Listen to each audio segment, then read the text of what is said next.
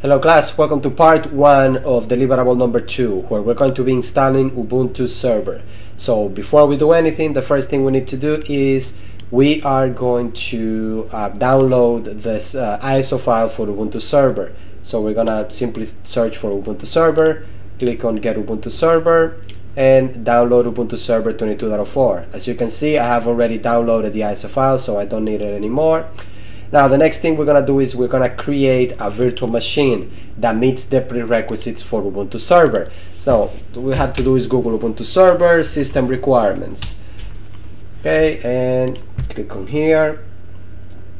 And we need 1 CPU, 1 GB of RAM, and 2.5 GB of minimum storage. So not a lot. So we're going to go here, create new. I am using VirtualBox 7.0 latest edition, but the steps will be very similar if you're using an earlier version of VirtualBox. So let's start with the name of our VM. Mine is going to be called Ubuntu _server. Then I will put the version over here, which is 22.04. Then for the ISO image, we are going to select live server, right? Ubuntu 22.04 live server. Click on open. I'm going to click skip unattended installation so that it mirrors an earlier version of VirtualBox. Then I'm going to click on next, and for the RAM, it's going to be 1 GB of RAM should be more than enough. 1 CPU is sufficient. 25 GB is more than enough, but we're not going to be doing a lot with this server, so I'm just going to bring that down to 10. Click on next. Make sure that your configuration is similar to mine, or if you need to increase it and decrease it, that would be up to you. For our project, this is more than enough, so I'm going to click on finish. I'm going to click on settings over here, and then in the description section I'm going to put some notes here. So for the host name, the computer name, right? So the computer name, I'm going to call this web server, and for the username, I'm going to call this webmaster as the username. And for password, here type whatever password you're going to use. I'm going to use something very simple, which is the name of the college. In system, we don't need to do nothing over here. We don't need to do on video memory, you can keep it at 16. You don't need to enable 3D acceleration. This is fine. You can disable audio because we don't need it. We're going to do something with the network tab later, but you can leave it as is by now, and then just click on OK. Then here we're just going to click on start. The installation of Ubuntu server is very straightforward.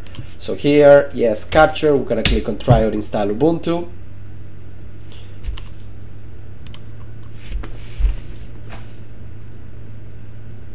Just wait until the installer loads. Okay, so the first thing we're going to do over here is we're going to select the language, which is English. And we are going to update the installer.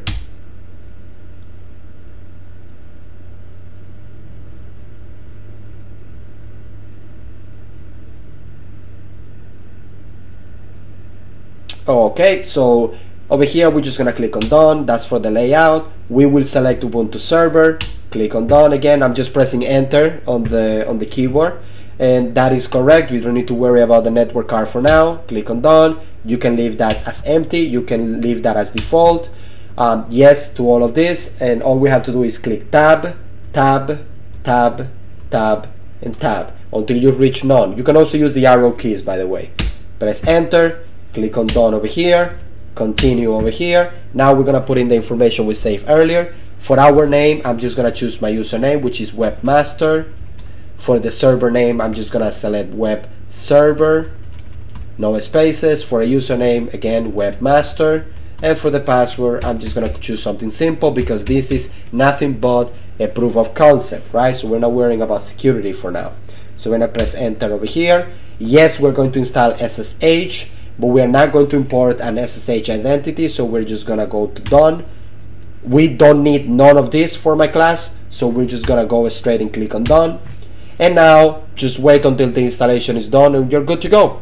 Once the installation is done, you're gonna reboot the virtual machine. You're gonna see an option over here for reboot. You're gonna select that option, and you're gonna reboot the virtual machine.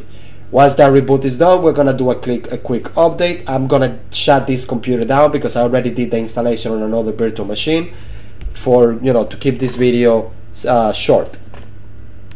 Okay, so I'm just gonna delete this machine because I don't need it. This is the actual machine that I will be using.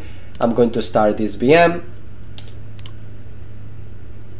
And now this is where all the command line stuff that we have been doing till now becomes useful, because as you can see, a server does not have a graphical interface. Of course, you can install a GUI, you can install a graphical interface if you want, but it's a server, it has very minimal requirements, it's have very minimal hardware. I do not recommend it. And besides, we won't do much stuff on the graphical interface even if we install one, because everything will be done on the command line.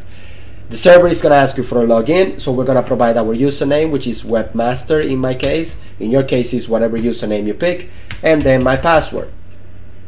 And I guarantee you that even if it's a simple password, I typed it wrong, because I have some problems typing passwords. I don't even understand myself sometimes. There you go, done. Okay, so we see some basic information about our server, and the first thing we're going to do is an update. So we're going to do sudo apt update, and then we're gonna do a sudo apt upgrade as well.